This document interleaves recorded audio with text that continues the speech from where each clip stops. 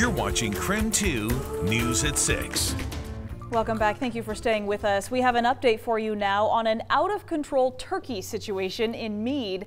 Back in December, we introduced you to the residents of the Shenandoah Forest Park mobile home community. So they were dealing with a turkey takeover. This is no exaggeration. The wild turkey population was getting out of hand there, and people said those turkeys were leaving behind a huge mess and damaging their property. So after we ran the story, Washington's Department of Fish and Wildlife said it would try to help. So today, KREM 2's Alexa Block checked back in. When you live in the inland Northwest, you're close to nature, and many of us appreciate that. But too much wildlife, too close to home, isn't the best thing. And the Washington Department of Fish and Wildlife do what they can to help.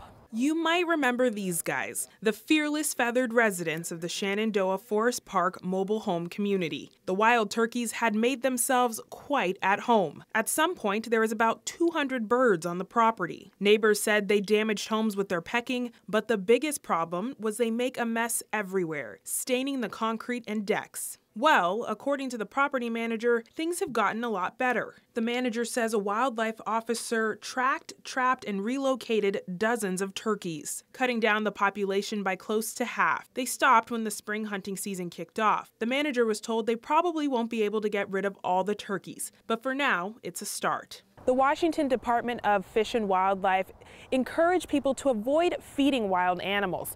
They say that this can make animals more comfortable around humans, and things could get out of hand and they could want to move in. Alexa Block, KREM 2 News.